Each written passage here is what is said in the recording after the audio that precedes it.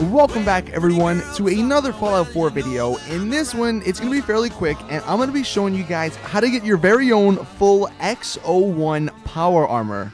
This is pretty rare. You can find the parts scavenged around the wasteland, but this place has the entire set for you to take. The location where we want to start at is this custom house tower. You can fast travel to it on the map if you do have it found. It's on the east side, as you can see here on the map.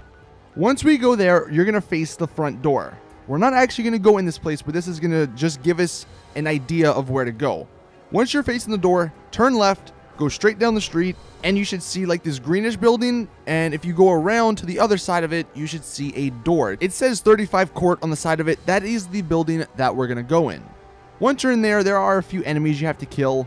Once you kill those enemies though, go to the elevator. Now I will say, only go to this place if you're like level 26 and above, I think, because it may not spawn this armor. It may spawn a T60 or a T51 armor set.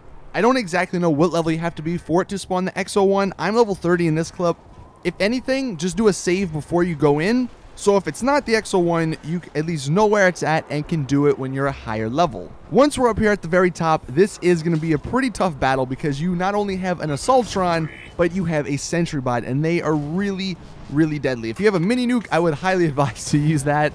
But once you beat both of those, you're going to have to go into each of their doors that they came out of, and there should be a red button in both of them.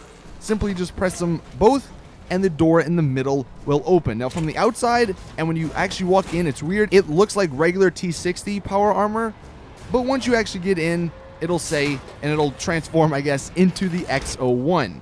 That is pretty much it though. Hopefully you can enjoy your new power armor. I don't know if this one actually is any better or not. It did feel a little faster, so maybe that is something, but it's definitely rare. It's definitely something that if you guys are going out and collecting power armor, you want to have this. Anyway, thank you guys for watching. Drop a like if you did enjoy. Subscribe so you don't miss any other awesome Fallout 4 content. See you guys in the next video though, and as always, it's your boy Saintsfan. I'm out. Peace.